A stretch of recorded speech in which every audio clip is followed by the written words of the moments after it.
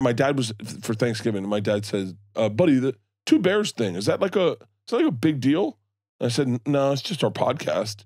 And he was like, "Yeah, but my friends have said there's a Kool-Aid clip." And I went, "Oh yeah, I drink Kool-Aid." And he goes, "Huh?" I said, "Well, I don't know." And we're at my sister's house. I go, "Just play the clip." I'd never seen it.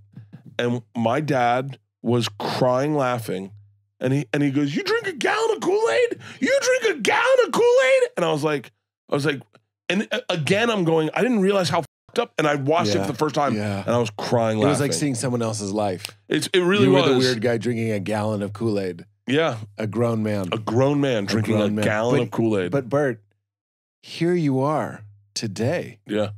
Drinking a gallon of Kool-Aid. I can't stop.